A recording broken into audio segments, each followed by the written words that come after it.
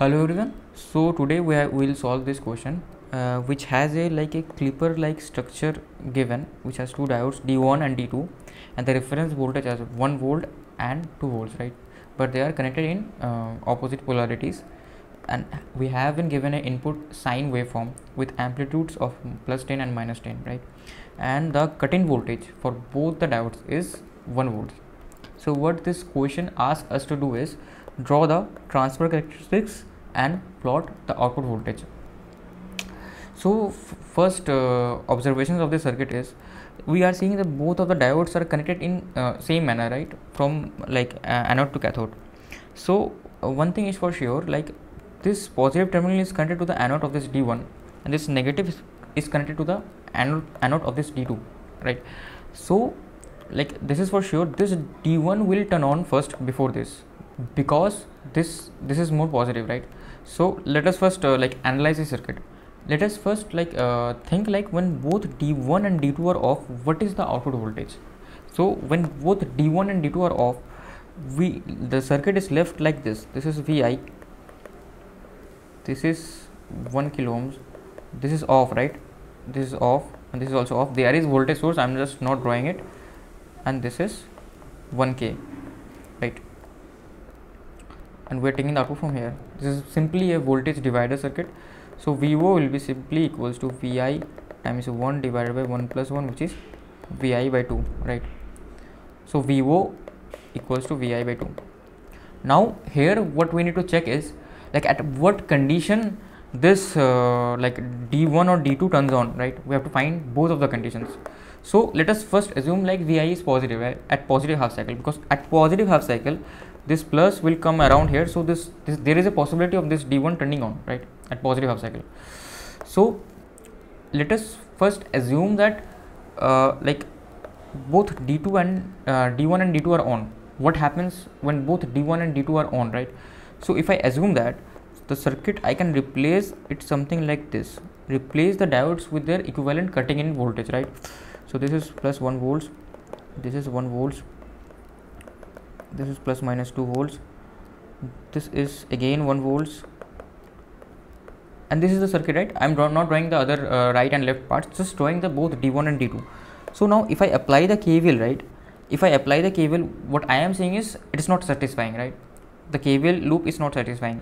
So what is happening, this point is coming to 0 volts when D1 is on, but like this point is telling is we are at 3 volts, right? So that's not possible. So what is wrong? Our assumption is wrong. So what our initial thought process was that this D1 should turn on first, right, and this D2 should turn on later. So if that's the case, let us turn off the D2, then see what happens. Let us measure the potential across this diode as VD2, right? So when D1 is on, what is the potential across the diode? So if I apply the KVL, right, if I apply the KVL, minus 1 plus 1 plus 2 plus VD2 equals 0. Now what is the VD2? VD2 is basically minus 2, which is not possible, because I mean it is possible. The thing is, for VD2 to turn on, right, diode 2 to turn on, VD2 should be greater than V gamma, which is 1 volt in our case, which is never happening. So when D1 turns on, D2 will never turn on. Okay, this thing we have to keep in mind first. Then next what we need to do is, now let's find the condition for which D1 turns on for the input condition, right? So let's find the condition for which D1 turns on. So basically what is happening is, let us we know that VO is equal to VI by 2, right? This we know.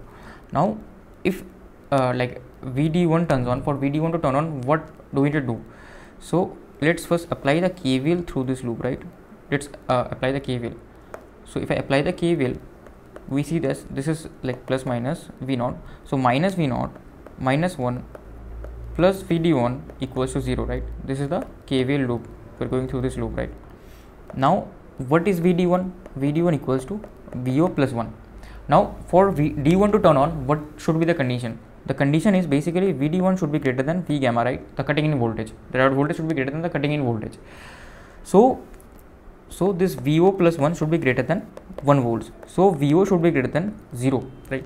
And what is VO? VO is basically Vi by 2. So Vi by 2 should be greater than 0, or we can say Vi is greater than 0. So in this case, like when Vi is greater than 0, that is basically at positive half cycle of the sine wave, the diode D1 turns on and the output we get is 0 volts. Why?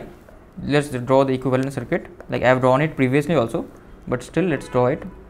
1 volt, and this is 0, and this is the VO, right? This diode is turned off, D2 is turned off. We have the input here, we have the input, some current is flowing through it, but this is the main circuit, right? If I apply KVL here, VO will be 0, right? So for the positive half cycle, VO is always 0. Now what is happening in the negative half cycle, right? So one thing what we observe is when this VO is set to 0 volts, right? Now this diode D2 can never turn on. Basically this diode D2 is just given for the sake of it. This diode D2 does nothing here, right? So this D2 will never turn on. So at positive half cycle we will just get a zero response, right? Now what is happening at the negative half cycle? Let's see that. Now we have got two ranges, right? Either either Vi has to be greater than 0 or VO has to be greater than 3 volts, right? Now VO can never go more than 0 volts, so this condition is gone. So and if Vi is greater than 0 volts, then only this D1 is turned on. So for every other case, D on and D2 will be off, right? Now if D on and D2 will be off, then VO will always be equal to Vi by 2, right? For negative half cycle, VO will be Vi by 2. So what will be the transfer characteristics of this given circuit, right? Clipper circuit. So like what do we mean by transfer characteristics? It is basically the plot of the VO versus Vi, right? VO versus Vi. What type of output we are getting for input.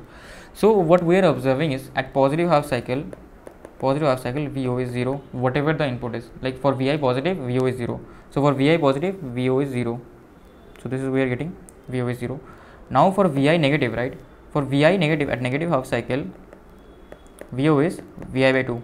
So what is the slope of this? Slope of this is plus half.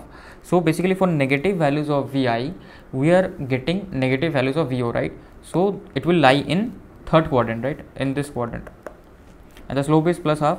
So the slope will be this plus half, and this will be the transfer characteristics, right? For like positive values of Vi, we are getting 0 volts. For negative values of Vi, we are getting negative values of VO. For example, let's say if Vi is minus 1, what will be VO? VO will be minus 1 by 2. So we are getting negative value. So we will lie in the third quadrant, right? Not in the second quadrant. Generally, that's the misconception, right? So next is let's draw the time response of the output voltage. Basically, the time response will be positive half cycle, it will be 0. Then for negative half cycle, it will be a sine wave of amplitude minus 5, right? Because we are halving, the slope is like half, so we are halving, slope will be minus 5. Then again it will be 0, then again it will be minus 5. So this will be the output voltage waveform, and this will be the transfer characteristics, right?